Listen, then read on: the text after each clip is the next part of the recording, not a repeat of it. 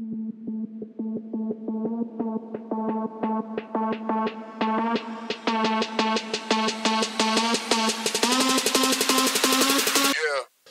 is up, everybody? I am Jason Trost, the host of Business of Betting podcast. I'm really excited to have Alex Kane join us today from Sporttrade. I'm excited for a few reasons. One, he's an entrepreneur in a space that's very near and dear, close to mine, exchange spaces. And two, he's a pioneer bringing the exchange to the U.S. market. And I'm really curious how it's been going. So, Alex, thanks you very much for joining us. Thanks so much for having me, Jason. So, why don't we kick off by you explaining where you got the passion and the energy to start a business in this space? Like, what's the founding story of Sporttrade? The founding story is I went to Drexel University, which is a school in Philadelphia. And I don't remember the exact moment, but I just remember everyone was talking about Robinhood. And that was back before their like rebrand. So it wasn't like the lime green. It was very much like the bright bluish green.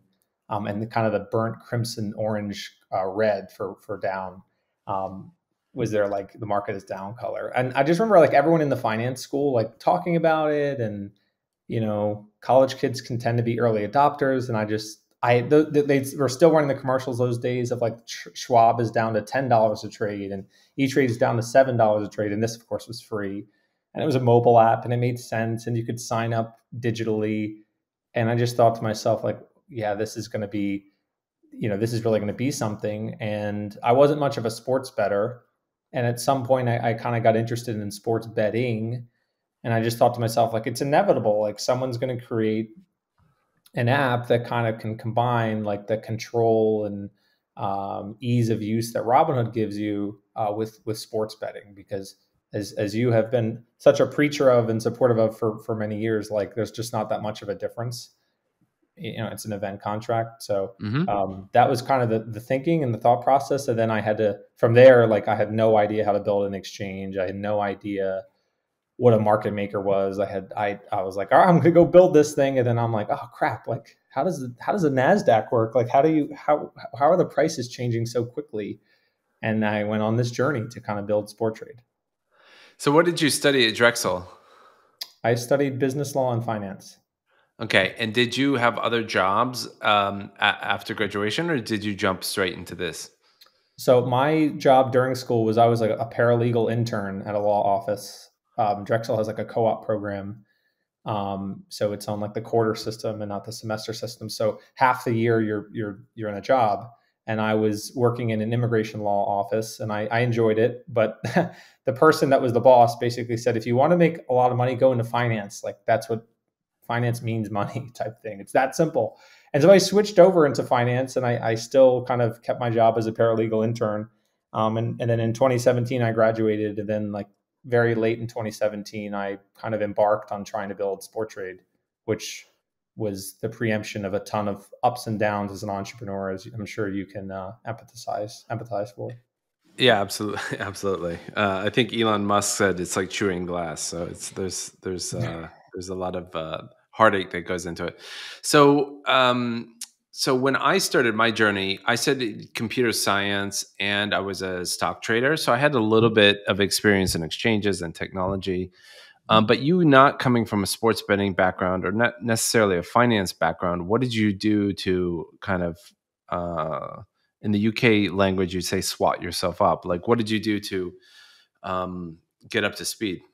So I quickly began, probably in early 2018, working with someone that was a friend of a friend who was technical. And we sat there, you know, he worked at Capital One and I would try to be raising money during the day. Then at night, like I would go over to his house or we'd join up virtually and we were like, okay, like if you go on to like Binance.com, there's like a wall on the left that looks like all the buyers, and then there's a wall on the right. All right, we need to build like and we called it like a buy wall and a sell wall, like not even an order book. We had no idea what an order book was. And then we're like, okay, well, like it would make sense that if you want to buy something at a fixed price and you want to match these buyers and sellers together, it has to be like one in, one out. It has to be first in, first out rather. So we ended up building like a FIFO price time central limit order book. And like, you know, within a year we built like a mobile app and we were trying to get people to use it. And by 2019 we had, a refurbished version of a mobile app, and like it worked.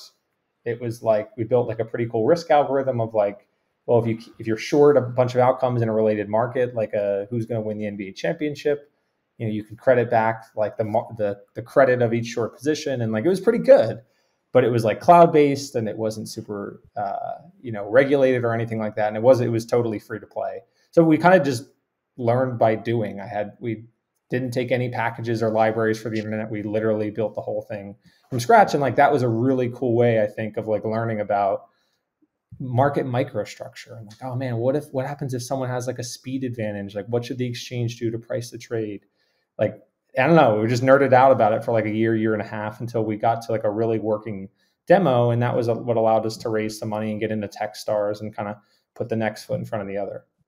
So this year and a half, did you have day jobs or were you full time on this? So I was full time on it, and the individual I was with, his name was Greg. He joined full time in like November of 2018, which I thought was like such a cool moment. I was like, wow, I got someone to like quit their real job and try this. It is a big moment. Okay, and so all right, so you founded this by yourself in 2017, and then when did you raise your first money? So we raised some money in 2018, and it was like, I'm very fortunate from where I come from, but I don't know anyone that like can give me $100,000 type thing. But I do know someone that can give me 5,000, right? So we kind of did like a family friend of friends type thing, and cobbled together probably 50 to 100,000, which seemed like $1 billion to me at the time.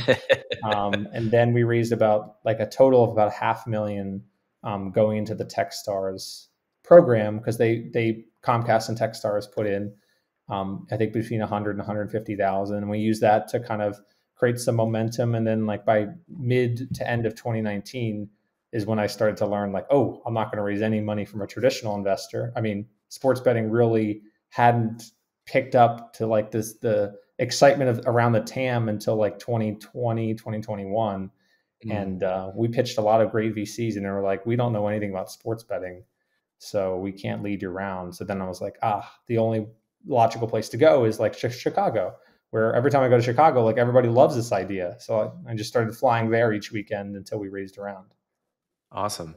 One of my funny stories from founding my business was I did a friends and family round, and got small checks like you did, and we raised $100,000. But the funny bit was I knew nothing about how to structure the investment, and I ended up spending 25,000 of the 100,000 on lawyers to structure the deal, which was a funny mistake to make in hindsight.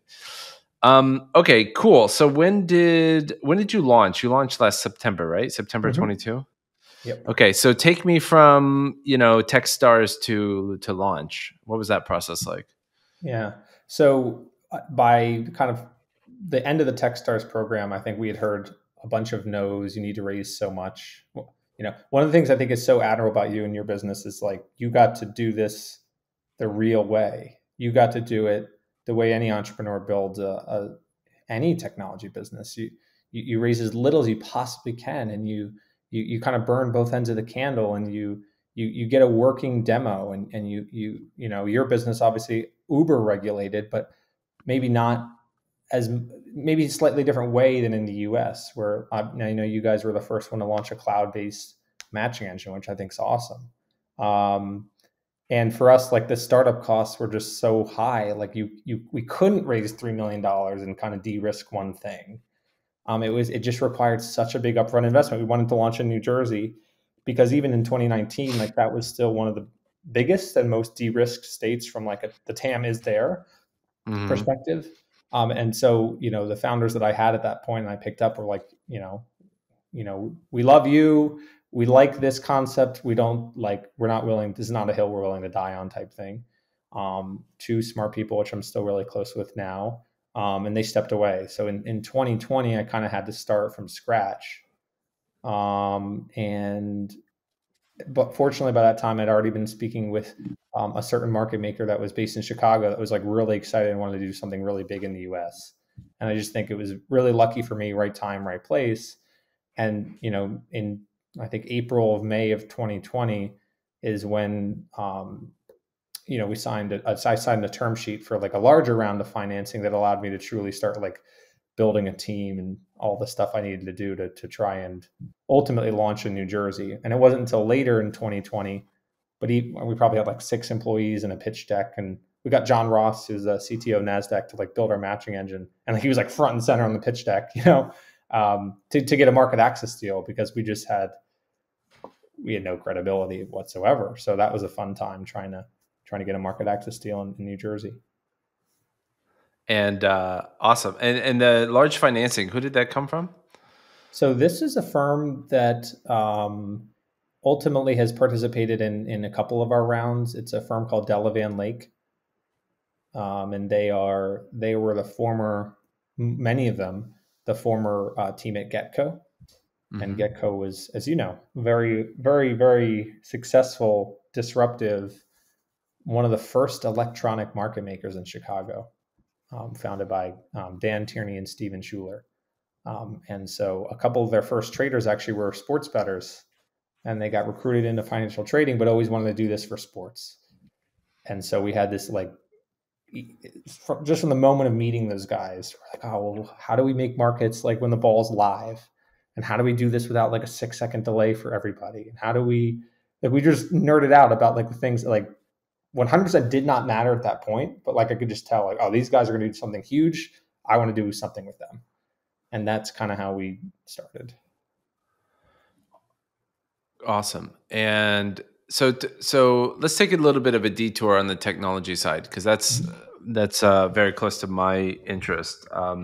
So we built everything ourselves, and I want to say largely out of necessity and maybe naivete, not because we thought we could do better, but I didn't even know if we could have gone someplace to get a matching engine.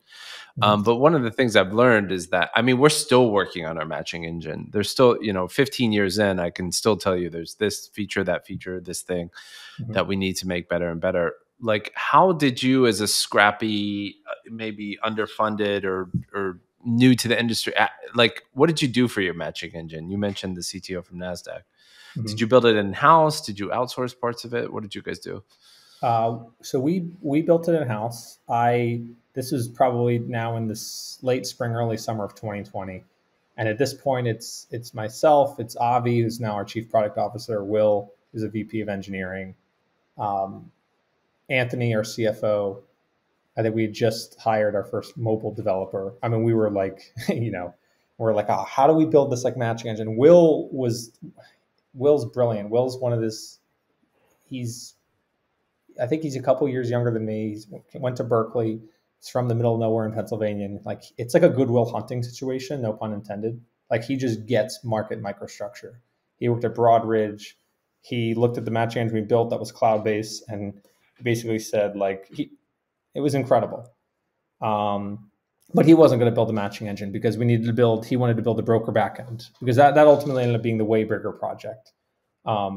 And so we're looking around, and like, I'm reading about Island, as you probably know, like Island became INET, but Island was like this infrastructure, this thought process on how to build a matching engine. And some of the people that worked at Island, like Brian Nagito, John Ross is one of them, went on to like incredible careers. And so I started reading about John Ross, and then our investor was like, I think we have someone that could help us build the matching engine. It's John Ross. And like, I like just fell out of my chair, and I talked to him, and we're like, should we like buy it? We could buy it from NASDAQ. There's some other things we could. He's like, no, like I'll build it for you, type thing. So we brought him on, which is a purely equity-based deal. And he wrote Island again. And he was like, look, this is NASDAQ 2012 level. You'll never need anything more. This thing can do, if you put some solar flare cards in there, you can do 1 million messages a second. Like, you're never going to need that. And he told me from the very beginning, he's like, this is not going to be your challenge. Your challenge is going to be all the pre and post trade stuff. And I was like, yeah, whatever. This is going to be the big challenge. And we did it. And he wrote it in about 8 months. And it was initially purely price time. We built some other kind of cool stuff on the side that we've started to launch since. And it's on the ground. It's completely, which is what John's expertise was. And we built it. And that was done probably 12 months before we were able to launch, maybe more. Like it ended up being like our big challenge was everything else. So we got really lucky hiring John, and like he just has seen it all. Like he's built a ton of matching engines before, and he's worked on a ton of projects. I think he spent like 20 years or 2 years of his life building a microwave tower between like Frankfurt and London. So he was like, you don't want to ever turn this into a speed race. So here's how you're going to fix that. And like, he just had all this vision. And I would just sit there and listen to him and Will go back and forth and just be amazed that Will, at the age of like 25 at the time, like knew what he was talking about, that he was on his level. And like, John's the type of guy, like one of the kindest, smartest, most respectful people that never tells you that you're wrong, always listens to your viewpoint. And so we spent that 2020 and early 2021 kind of building the matching engine. Wow, that's a cool story. I didn't know that story. Cool. So you said that was one of the easier things to solve, and that the pre and post trade would become difficult. What were those challenges?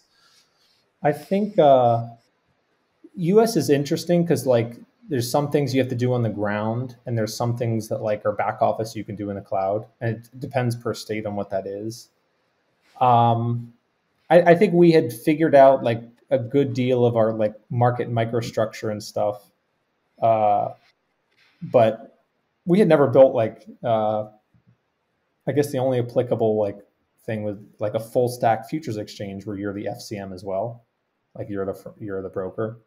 And so, you know, what to do when a game gets voided, and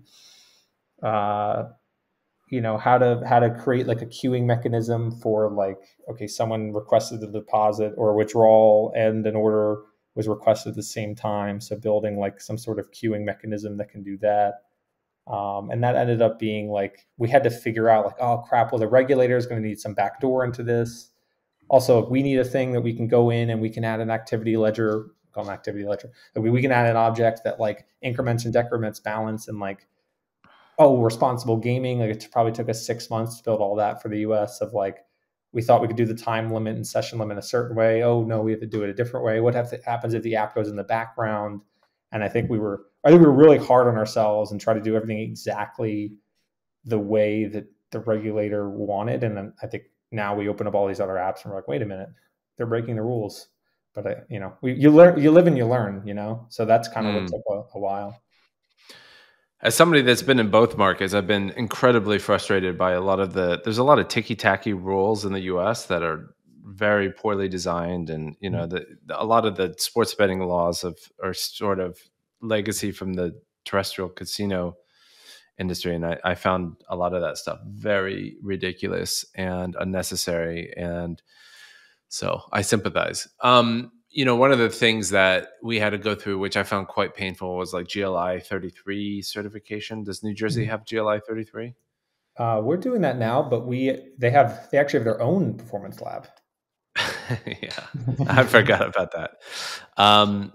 So they're absolutely fantastic. Like we took to them this like totally new concept. I think there's an even newer concept out there, Mojo, which is not maybe been done before. It sounds kind of new, but like, I don't know, they like adopted it pretty quickly. They're like, you know what, this portfolio page is pretty cool, you know? And so we just try to work every possible angle to try to get them comfortable with this new model and getting comfortable with the market maker, right? Like they allow exchanges. Okay, well then you must allow market makers, because market makers are critical to exchanges, as I had learned, kind of working through all those issues. So, like, the founding story, I think, is interesting because it kind of, like, for me, my founding story colors how I run the business. From your founding story, you said you're really quite excited about the concept of Robinhood, and you know, the fact that people are trading stocks in a very new way. Why wouldn't people do that with sports? How did you think about the competition? How did you think about the other existing exchanges and the other sports books? Like, what was the thing that you wanted to be different about in the industry?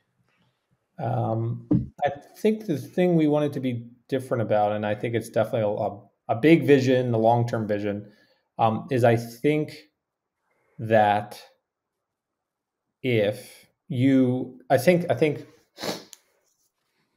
actual value does not matter to recreational people, not even in sports betting, anything. Perceived value, as on the other hand, is incredibly powerful. So I watch my dad, and he's like, I do this same game parlay because I get a 10% boost for every one. Like, he thinks he's putting 10% in his pocket each one. It's such a brilliant thing because he's getting perceived value. Of course, he's not, but you're part of the vast minority. If you are like me or like you, and you have unabated open or odds checker, and you're like, how is everyone not using SPK right now? How is the entire UK not using this? Like, this is a better price. You've even gone as far as showing the person on the app the price is better. And it's just like, I think that's really, really hard. And I think it's part of what we wanted to do. But one of the reasons we came up with a new kind of price convention is like, well, maybe, like, what if we could create like perceived value or just an entirely new activity and be unique in that way? Because then we don't really have to bank on the fact that like minus 135 is way better than minus 150, which is what everyone else has on this given game.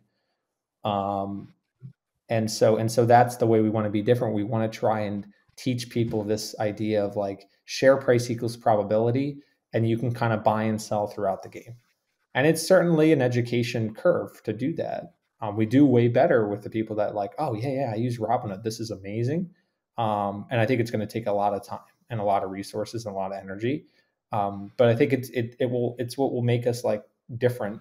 And I think you would agree your app is different. It has to be different in order to kind of be able to carve out like defendable market share. Mm-hmm. So how is talk me through, you launched in September 2022, and I know from experience these things take a while to kind of get going, but talk to me about how things have been going in the market. Really good. I have been surprised on how much some people trade. And I think one of our, like, we really tried to solve the chicken or egg problem with like this very institutional view on a sports betting exchange, which I think we're in the process of like softening up a bit. Like, I'll give you an example. Like, our exchange opens at 9 a.m. each morning. And so like there's like 20 people between us and the market maker that like get on the starting line, and like within 5 seconds, every market is fully quoted. You can get 5,000 plus down on anything. If there isn't like siren bells go off, it's kind of like designed like the NASDAQ open. Like, an incident starts right if the market isn't quoted. And I think I'm realizing, we could probably open earlier or get to something like 23.7, and it's okay if people see an empty market. But the flip side of that is it's helped us with like, we haven't had to teach people how to like do a limit order and then like match people together.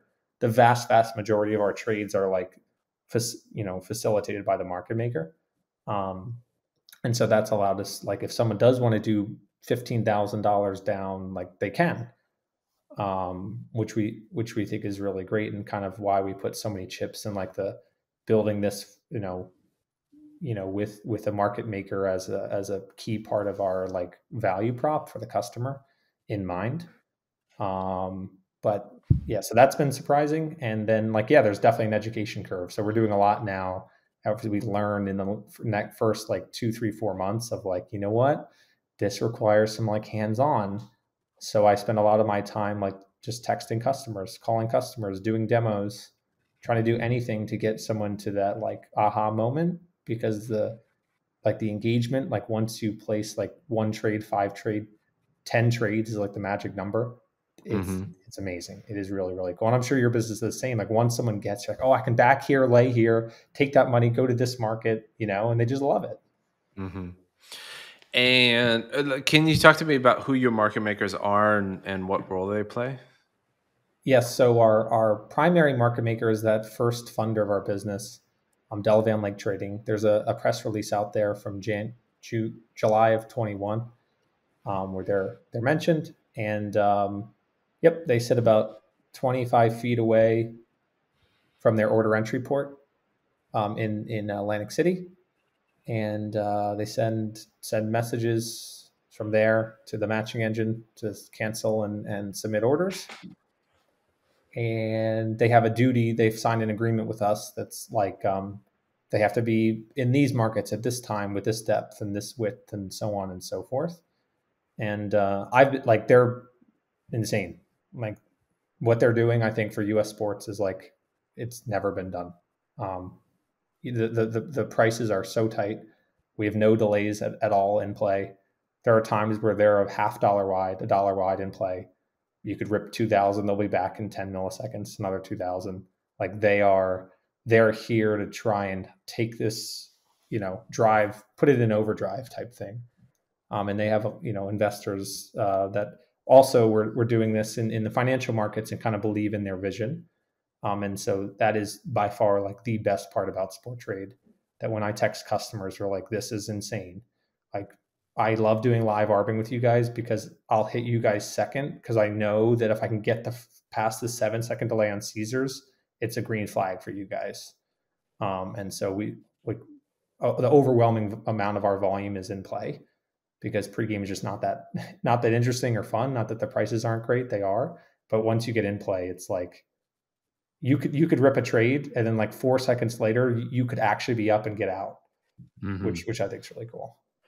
And do you have other market makers that are also participating, or just the one? Just one is a primary market maker. I think we maybe have a different, like, I think Sporttrade took a different sort of take, which is like, we want to contractually bring on a market maker to, like, I'm not sure like how your business works, but like they have to, like, we have to be certain that if we're going to list this product, they're going to support the product. So it's kind of like, well, we're not listing it until you support it, because if we put it out there, there may be 2 people in our whole environment that are willing to put a limit order out there. And they're smart enough to know that, like, well, maybe I don't want the limit order out there when the game starts type thing. Got it. So if there's other market makers out there that will enter into a contractual relationship, you're open for that conversation. Mm-hmm. Yeah. And talk to me a little bit about your business model. How do you guys make money? So we charge, it's actually slightly different than Smarkets. You guys charge 2% net win on the market, right? Mm-hmm. So we charge 2% net win on any time you incur a profit. So it's actually a bit higher of a commission, because you could buy in at $60 a share and sell at 80. You make 20, we take 2%. And then you could buy back in later that same outcome, or same outcome in a different market, in the same market, different outcome in the same market. And you may lose, and then you go and do it again, and then you may win. So it's like each discrete point, you're taking an action. You're either adding risk, in which case there's no P&L happening, or you're reducing risk in the form of like exiting a position, or a position settles. And at that moment in time, if there's profit, we take 2% of it. If there's not, we don't. What if you buy, I don't know, $10 and you sell $5? That $5 isn't closed out. How do you calculate so you're basically saying if you do a buy sell pair, you pay 2% on that, right? Mm-hmm. And what if you don't even out the buy sell pair, or does your interface enforce that you have to close out the first trade before you do a third trade? So in your language, like you're actually buying and selling. I'm sure your matchmakers works the same way, but like you're buying and selling in potential return. So like you're buying one share as $100 of potential return. You could buy $10 worth of something and then turn around and now it's worth $12, and you go and you sell $5 worth of the 12. But on that part of that trade, you incurred some sort of profit because you bought a quarter of a share, then you sold a tenth of a share. So on that tenth of a share, you incurred some amount of profit, and we take 2% of that. But then, you're left with you're still open, you're still long your original position, you're just a little bit less long. And if that settles for a loss, let's say, you pay 0. And what happens if you close out a trade before the match is over at a loss? Does that loss carry forward on the? No. So, okay. Yeah, got it. No concept of a carry forward. And if it's confidential, that's no problem. But do you have what's the kind of financial arrangement you have with the market makers? Do you do a profit share with them, or do they pay you a commission? How do you handle that? We share revenue. Okay. Got it. And so what are the big challenges for you now? Is it customer acquisition? Is it more? Yeah. customer acquisition. So New Jersey, there's what, 19, 20 other competitors in the market? Is that right? Something like that? Yep. There's I think there's more. There's like 25, and there's another exchange called Profit. There's Hmm. Mojo. There's like, yeah, probably 25 sports books. So what channels are you using for customer acquisition? So the channels that work right now are like all the price shopping sites where someone will come in. Like we didn't have American Odds initially, and that was a mistake. And we added that, and I think that's helped a ton because people. One of the use cases is like there's definitely a customer out there that says like I don't care how easy this interface is. I don't care that it looks sleek. I don't care that you're using 0 to 100. Like you have the best price. You have no delays. You have instant rebets. Like it could be like unicorns and daisies, right? And they would love it. And then there's the type of customer that does care about those things. And some of those customers we initially kind of went over on like the price, they start like getting their feet wet of like taking a short position in the futures outcome, or like just taking a flyer of like, I'm going to buy the Bruins to win the NHL playoffs now, and I'm not hedging it. And I think it's going to go up and I'll sell it. So they're kind of like starting to really understand like the power of this, which is great. And so one of our best channels, yeah, is like Unabated, Odds Jam, Dark Horse, Spank Odds, like all of the price sensitive shops out there. Hmm. And then I think digital like packs a pretty good punch. Like what we do on paid social and search Hmm. brings a lot of downloads. And we're trying to figure out like what's the best way to actually convert a user when they land on the app.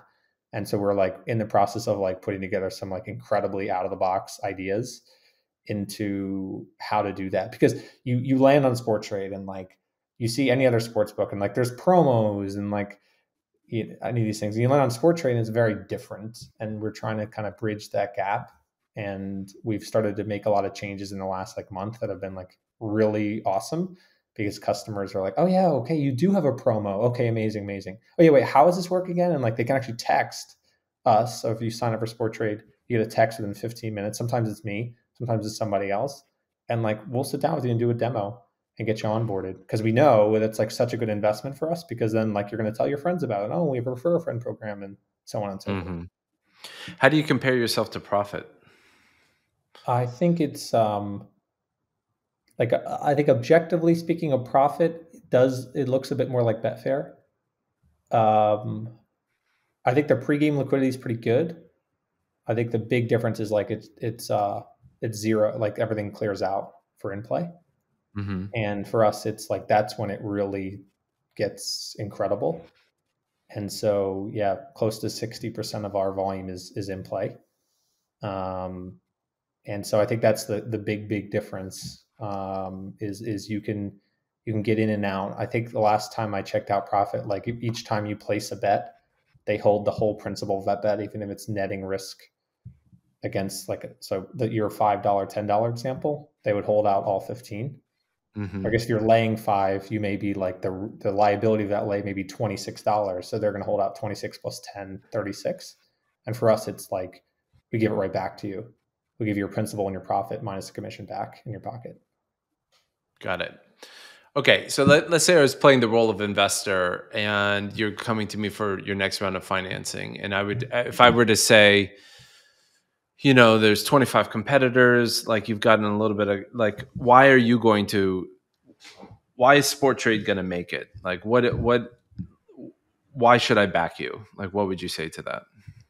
I think it'd be pretty simple. I'd say um, when we get to customer to use this and understand it, they absolutely love it. And we don't have to get to, we're so small right now, we don't have to get to 25,000 users in 3 months.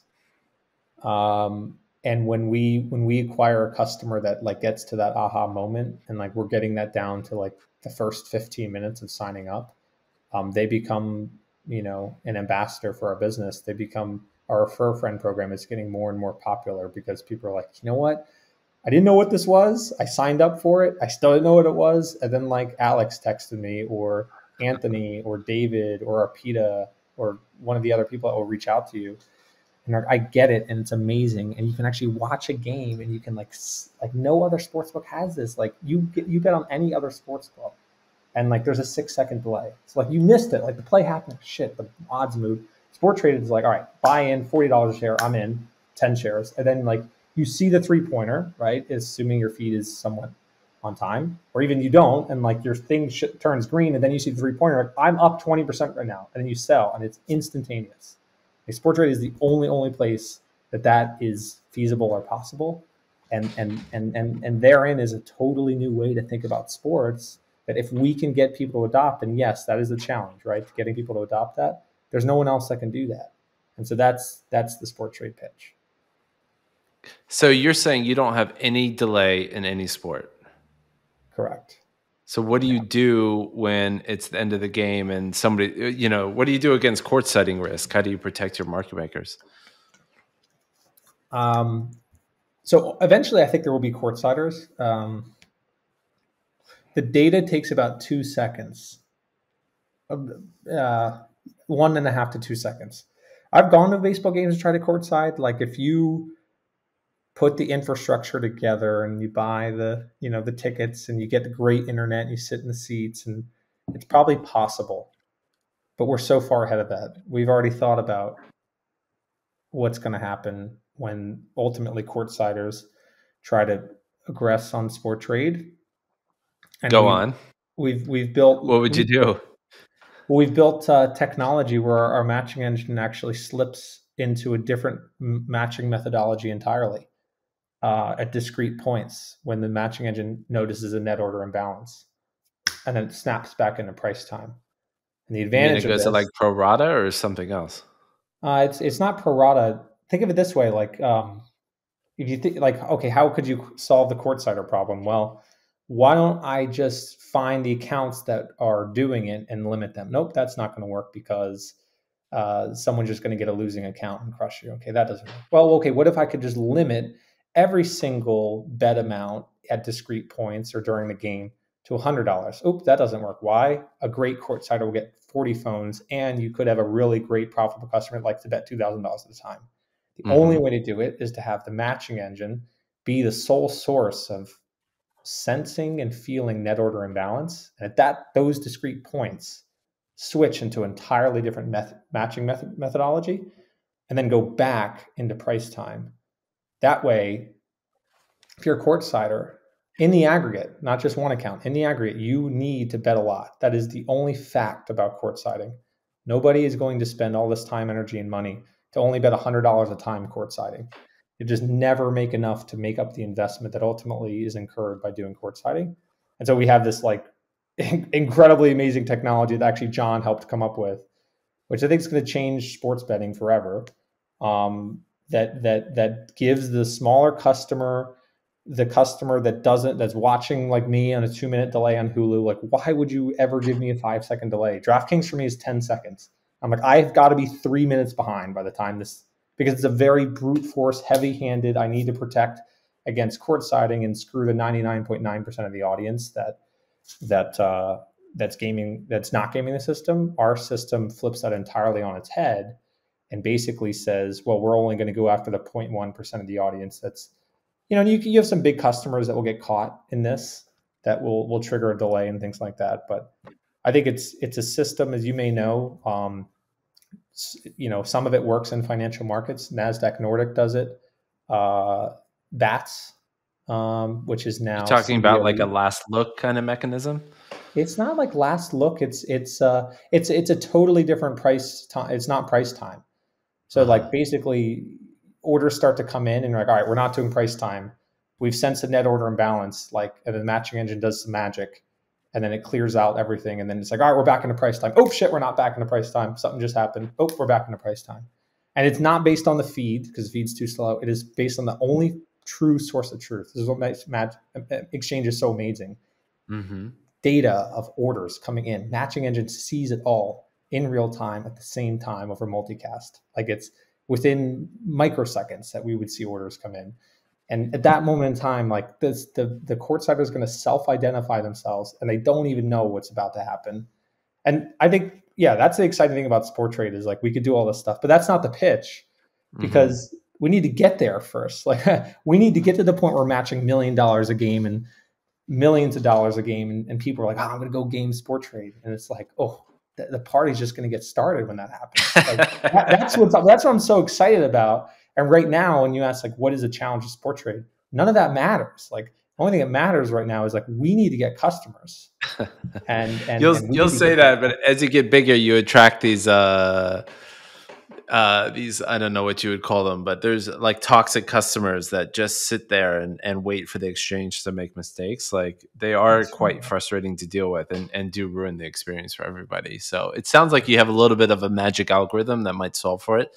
Maybe. But my old man advice to you is like it will become a bigger and bigger problem as you do get bigger, because you'll have there's some kind of incentive for these toxic customers to find you faster than a retail customer can find you.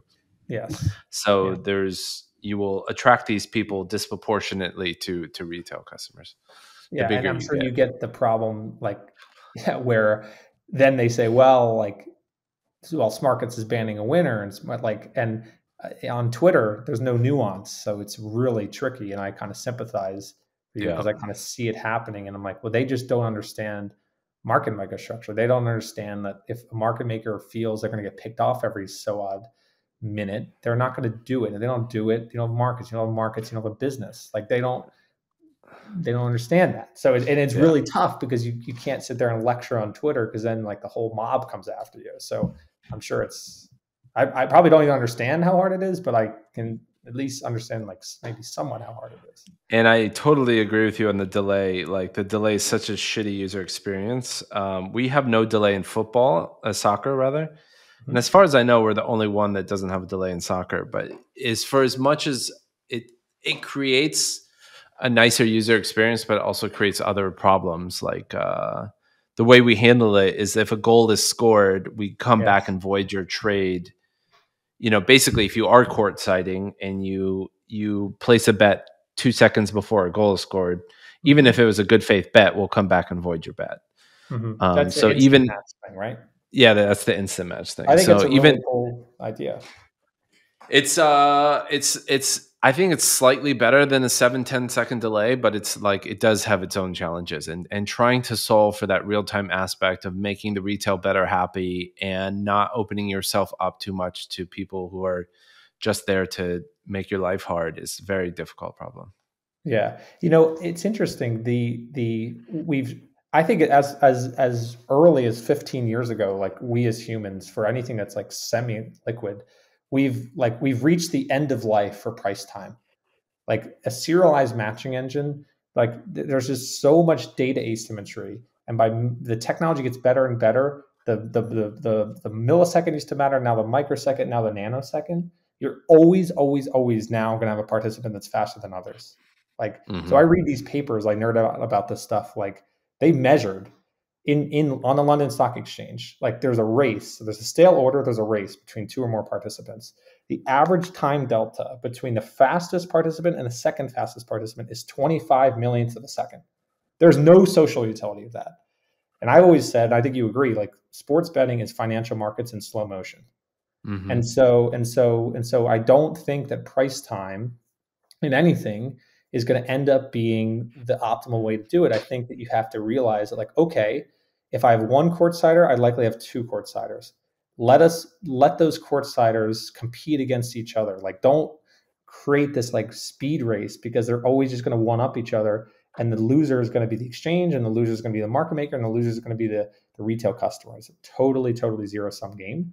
So yeah, I think I could nerd out about this for hours. I just think like price time, even in the U.S. stock market, it's going to be over. They're going to go to batch auctions, 50 millisecond batch auctions, and no one's going to know the difference. And the two bad, market takers out there are going to go out of business, and the execution quality is going to get way better for everybody else. That's probably my most controversial statement, because I know there's some market makers out there that probably disagree with that. I agree with that. I think the millisecond, sub-millisecond pricing advantage is silly as well.